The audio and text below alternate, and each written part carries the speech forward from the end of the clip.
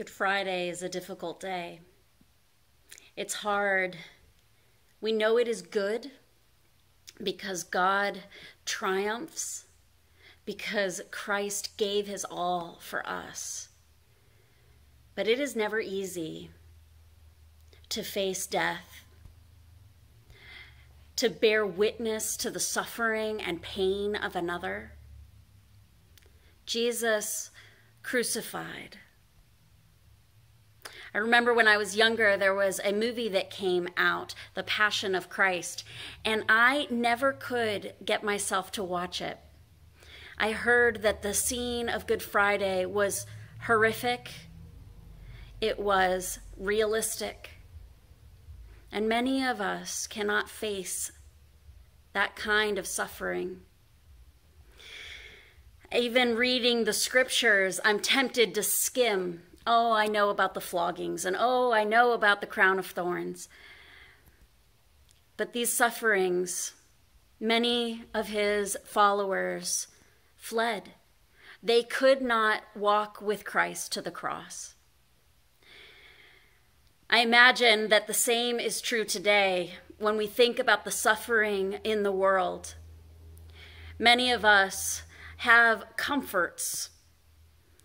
I know that I am blessed to still have this job, the support of our congregation, to allow me and my family to continue with employment while so many are unemployed.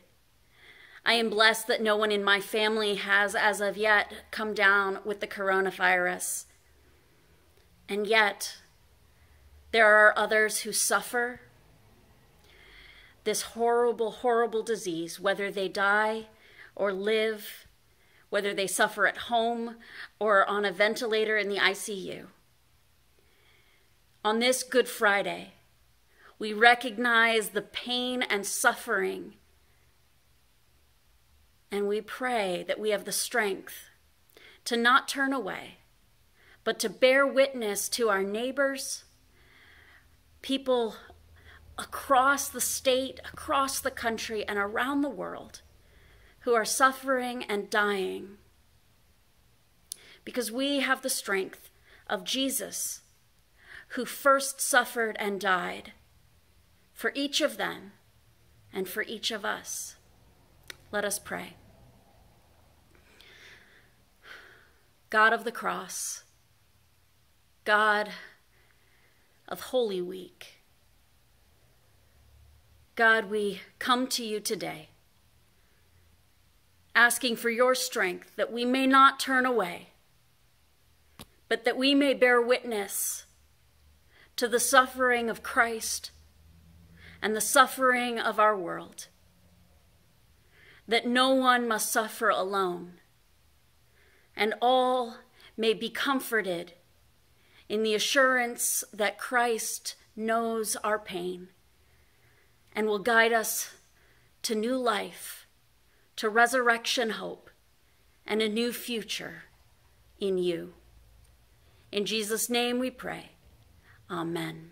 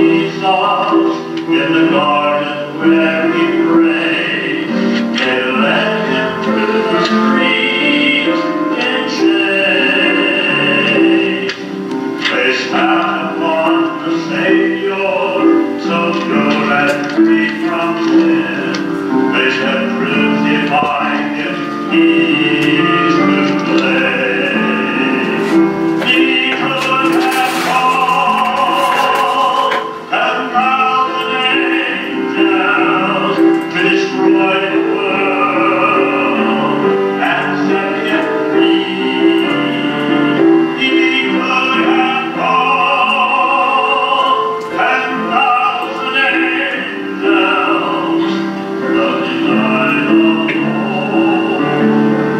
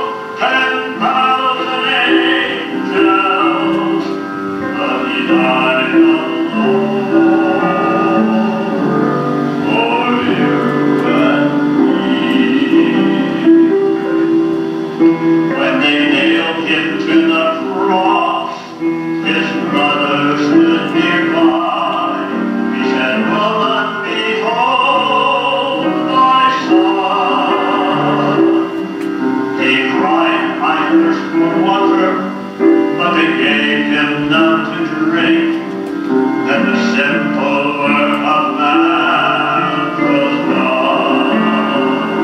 He could have called 10,000 angels to destroy the world and set him free.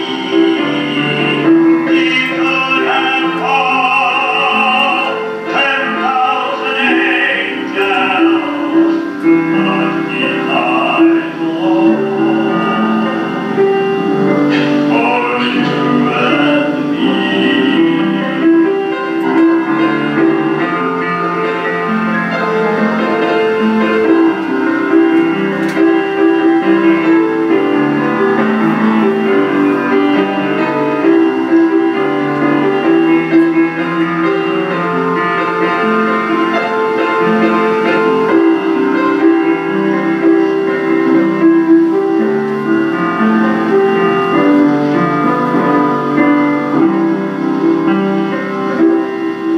To the howling mob he yielded, did not for mercy cry.